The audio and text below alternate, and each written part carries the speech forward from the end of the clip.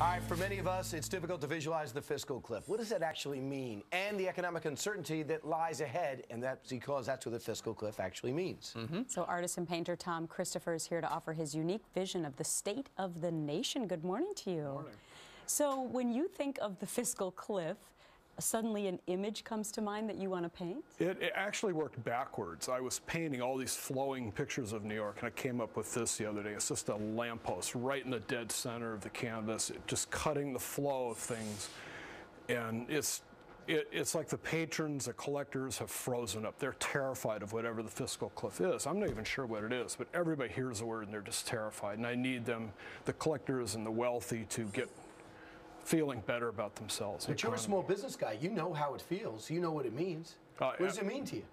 The fiscal cliff? It just sounds horrible. It just it sounds like things are locking up. Yeah. And we're going to fall off a cliff. And it's going to be like 2007 or 8 when things froze up. We had 5 years of a horrible recession, just all slowly pulling out, and then we get slammed with taxes. So you know, Tom, so many people have thought of the cliff. I guess it's the imagery of Thelma and Louise, you know, in that car shooting out there like that. But you're suggesting that as an artist, you see the fiscal cliff as an immobile something in front of all of us, and unless we go around it somehow in the next couple of weeks, we're just going to be stopped right here looking at it. It's just killing us. I mean, this is a guy I painted the other day. He's a college student, smoking coffin nails. He's texting. He's just looking around. There's nothing to do. He's out of work. He probably has a master's degree, and he's waiting for the phone call. You got a guy on a bike. Yeah, I'm working on the guy on the bike. I love those guys on bikes, but they're not moving.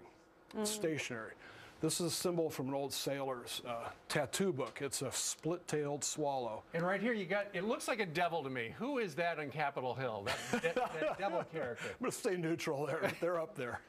Throw a rock any direction. So who are you going to fill in the lower left corner? Because we're going to come back to you later in the show. You are, yeah, and I hope I have some. It's like one of those cooking shows where you come up with something. It better not be like a burned battery fluid or something. It won't be, but... Do you need some ingredients? Or do you have everything with you? I'm kind of all set up here, and they're flowing out. How long did it take you to make these? These, about 40 years. Wow. It's very nice. They come up quickly, or they can take forever. This is a guy, he's a handout guy, and it's covered with tattoo images, and the title is, "I'm never alone with my thoughts," or something. You know, this all the stuff is swimming around. And then this is, of course, New York City. You are deep. You really are. Don't call me that. You got to be like artists tend to have deepness in them, right? Thank you very much. Thank you. We're going to be watching him work on the fiscal cliff. Stick around. About 8:30 Eastern Time is when we will see the official world premiere of it. Thank you, Tom. Thank you, guys. All right. She lost her life at just 16 years old, but her death breathed life into 3 total strangers. And today, her parents will meet the people who got their daughter's organs. Break out the tissues now. Then a stunning new site, Stairway in the Sky, a story behind this photo. Next hour. What photo? You're about to see it. That we will show you later in the same voice. I want to get the same voice when I actually. Coming up on Fox and Friends, you met him earlier in the show. Now his take on the fiscal cliff is almost complete. It's the artist rendition. We're checking in. Coming up next. Shot of the morning. For 30 years, Tom Christopher has depicted life on the streets of New York City, and today he joined us live in the studio. We asked him if he would figure out, because we've heard so much imagery down in Washington, D.C., what the fiscal cliff would look like in a painting. Tom Christopher has just wrapped things up. Here it is. Describe it for us.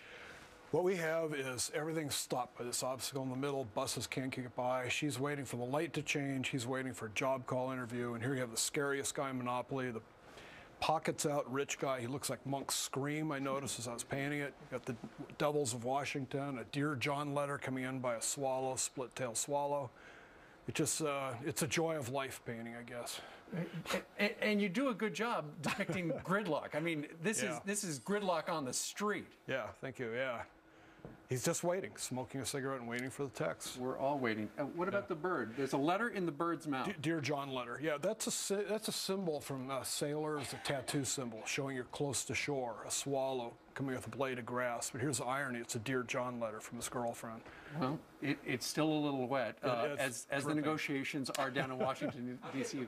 Let's find press. Yeah, no kidding. It's upbeat painting. It is. If people would like more information about your work, because you've been selling these things for years, where do they go on the internet?